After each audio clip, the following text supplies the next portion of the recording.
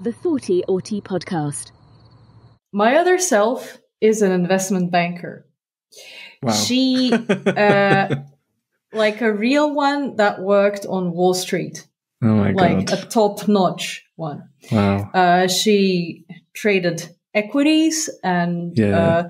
she was in love with her job. She is in love with her job. She like so passionate that everyone knew her as the very star of the industry. She had awards and everything. Like she featured on the TV. So like to that point, she had a family and she had certain friends, hobbies, and everything. She never listened to music. She never cared about lots of things like that I love. And the funniest thing of all is that how she hated not hated, but she was very, very scornful to all the creative people. Yeah, she sounds to be sort of more. I mean, it's a very sort of logical kind of pragmatic, thought-based, of experience being like an investment banker.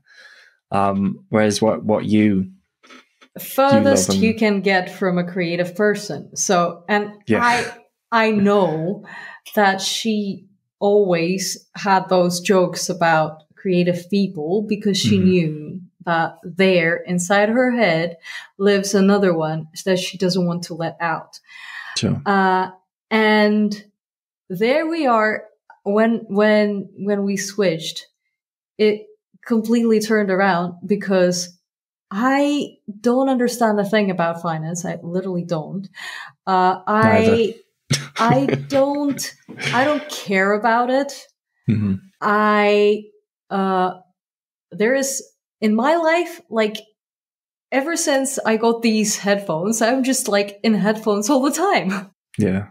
And I just can't even imagine myself leaving the house without music on. And so, from day one, I actually wrote my first song, on the second day of my taking over control. And ever since I installed my Ableton, the audio workstation where I create music on day 3 of my taking over. And ever since, I never closed it again. I wrote around, I don't know, at least 60 or 70 tracks since then in the 3 years. And I didn't even know how to do that. I just started learning and I couldn't stop. And everyone was looking at me like, what's going on with her? She is skipping her job, not working, not caring about all the people she kind of is supposed to care about. Like all her friends were not my friends. I had nothing to talk to them about. I even tried where I had to meet some of them because, trying to go on. And I couldn't find a thing I could talk to them about because everything I cared about, they didn't understand, or they were talking about things that I couldn't care less about. So I was finding it. Did they believe you? Did they like sort of at least sort of acknowledge that you were different? They could feel that there was something different about me. They couldn't understand what was going on. Sure. And I can say that I didn't disclose my diagnosis with everyone. It's understandable. But with the people that I knew could understand, it clicked. It helped them understand, and it was like for some it was an eye opener. Like, oh, that's what was going on.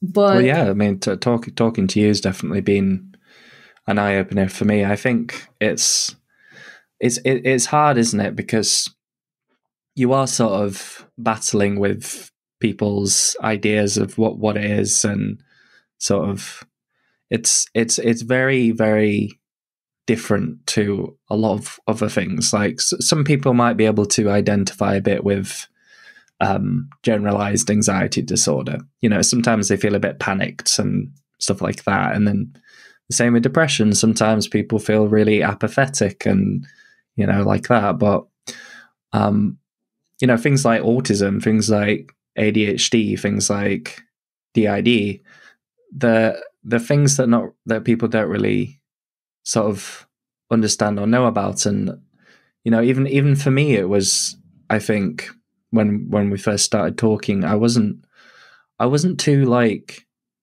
I didn't know enough about it, and I wasn't like, if I'm honest, I didn't really know how to sort of understand it and react. And I find it very hard to identify things when I don't understand things. To be honest, I think that's for the majority of people, but it's definitely something that, like, talking to you, it's been much easier to sort of understand and wrap my head around it. But I am coming from a place of being different to other people, so I sort of get that sort of experience of, you know, perhaps, you know, life's not as simple and easy to understand as everyone would like it to be, or everyone thinks it is. It's actually a lot more sort of complex, and there can be a lot of different people with different experiences of life. So I kind of come from that a little bit, which I think helps. But I have just no idea how you sort of navigated all of that, especially sort of being thrown into the deep end with a, you know, very intense job, a family, a social network. Like, it must feel just completely overwhelming. Like, I wouldn't know where to start. Like, if that was to happen to me, like, it was. Well, it was clear to people in my, like, in her work, that something was going on, because my performance, or her performance, my performance. Did you go to the job? Did you go at all? Yeah, no, of course. It was a high-paid job. I could do nothing with my music, yet I couldn't understand what's going on. The first year was very challenging. It was confusing as could be, and I was literally given, like, this is your life, live it. And I'm like, this is not my life. Hang on, it's just something is wrong. And I was figuring it out along the way. I was realizing that I didn't want to go home, because I was feeling that I'm a stranger there in my own home. For weeks or even months, I was trying to find all excuses I could not to go back home in the evenings and just to go to sleep. I didn't care about my job. So, like, her job, I would just take my laptop literally take my laptop to the trading floor, open it up, and with those headphones on, I would be writing music. Yes. I'm not joking. It was crazy. And so obviously everyone started understanding that something is wrong. But everyone had their own explanation. And again, to some people, I would never explain anything because they would never understand. Yeah, they just.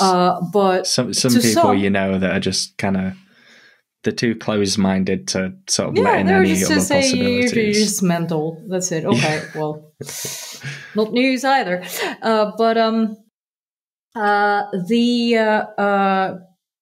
To some people, it explained everything, and it helped them understand basically what's to come just as well, because I started, well, after I had my diagnosis, I realized that I don't have to live someone else's life anymore. And I started slowly unraveling everything to make sure that I don't burn all the bridges, but that I'm allowed to do what I want to do, because she had a chance to live her life. Sure. I never had it. And so this is my time. I do believe that that trigger that happened in 2020, it was not, it was there for a reason. It was probably just my chance to do what I am meant to do. And so, I just started unraveling her life to build my own one. And my diagnosis helped explain to people that this is the reason, this is why. Because obviously there were quite a lot of things that, like, there were people who got hurt in the process because they were hoping that they lived with one person and then it turned to be another one.